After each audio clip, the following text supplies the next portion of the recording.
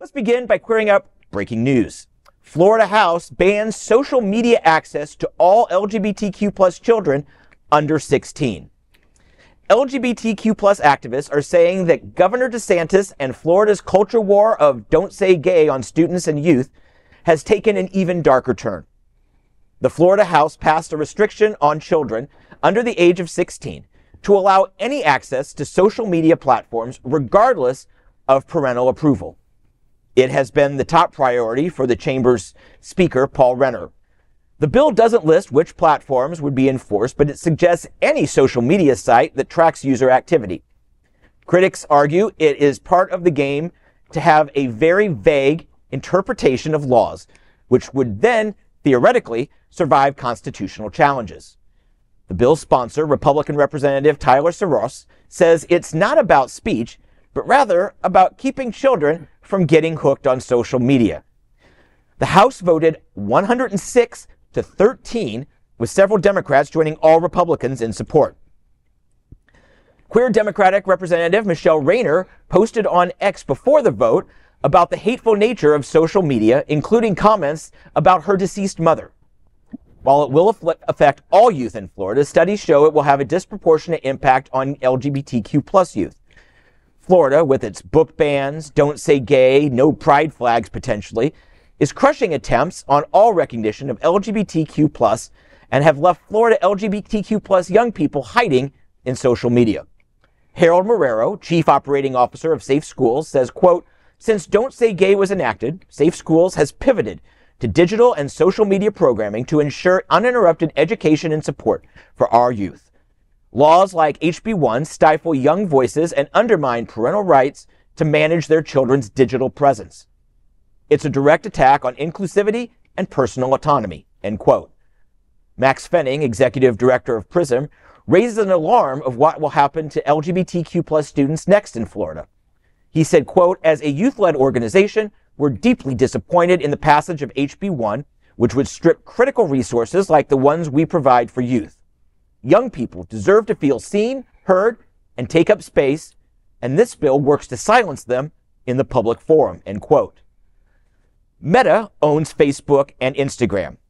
Their director, Calder Hill Childs, agreed, saying, quote, "Many teens today leverage the internet and apps to responsibly gather information and learn about new opportunities, including part-time jobs, higher education, civic or church gatherings, and military service.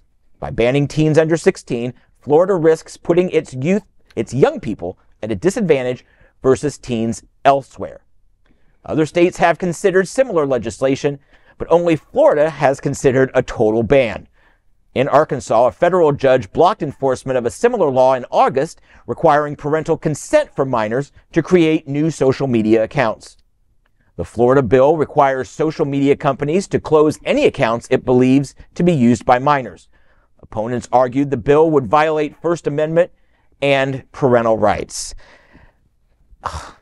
First, we need to say this has not happened yet. The House passed the bill today. It still needs to go to the Senate and be signed by Governor DeSantis. But the odds are right. it's going to pass. And honestly, I'm a little torn about this because we've had social media for a long time. So it's like, to protect children from becoming addicted, it kind of feels like that horse has already left the barn.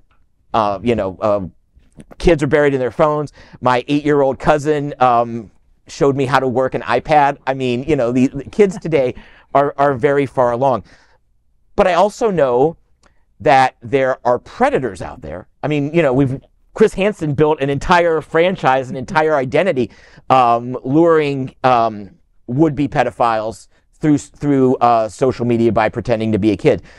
And kids are out there. And we've seen kids commit suicide over social media bullying.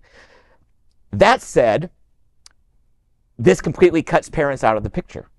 They talk about parental rights. Don't Say Gay was officially called the Parental Rights Protection Act or some nonsense like that. And I feel like parents should have the right to digitally manage their kids. And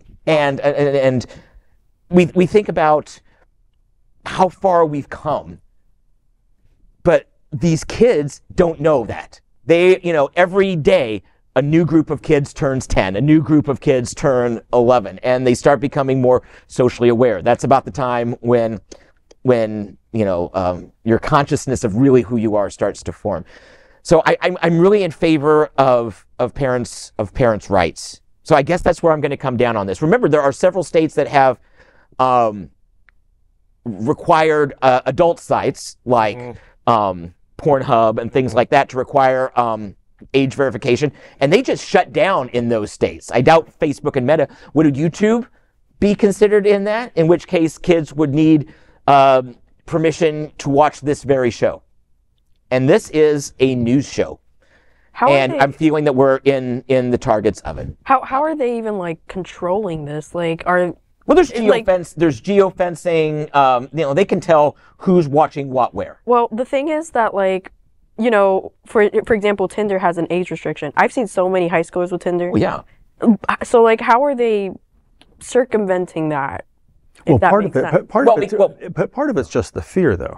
They put the law out there, and then they want people, and they want to say that they're going to close those accounts down. And a lot of people just want to say, okay, I don't want to get into trouble. And even if they don't get into trouble, it's the fear that's going to keep them. It's that self-censoring is what they're trying to do. And they're trying to control the speech and take power away. Think about the number of things that get controlled based upon age. I mean, you can learn to drive when you're 16, and you have to be 18 to be able to consume, or 21 to consume alcohol. You can enlist in the military at 18.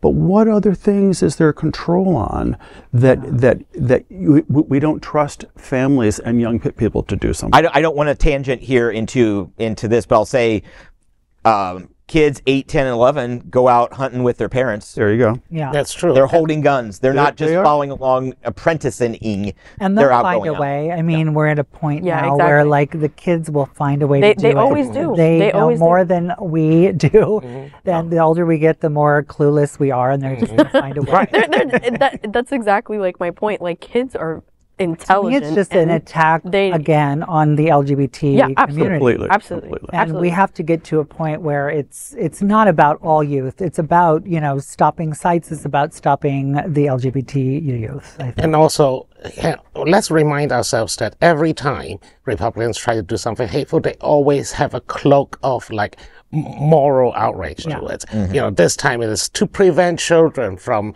being addicted to social media. That's complete BS. We know that is complete BS. It's just like the Don't Say Gay thing is about parental rights and education. It's never about parental rights, because some parents of LGBTQ plus kids wants them to be out and open and say gay. But this is just another way to say that we're going to stick something on you. And the other thing is, unless Governor DeSantis can literally walk into Meta office and arrest Mark Zuckerberg and force him to shut down all those accounts that are located, that originate from Florida, that belongs to children. How is he going to actually, No. Don't give him any ideas, Bobby. Don't give him any ideas. No, I want Mark Zuckerberg to give him a roundhouse kick. That's what I want. Maybe after he finishes cage matching Elon, he can cage match the good governor.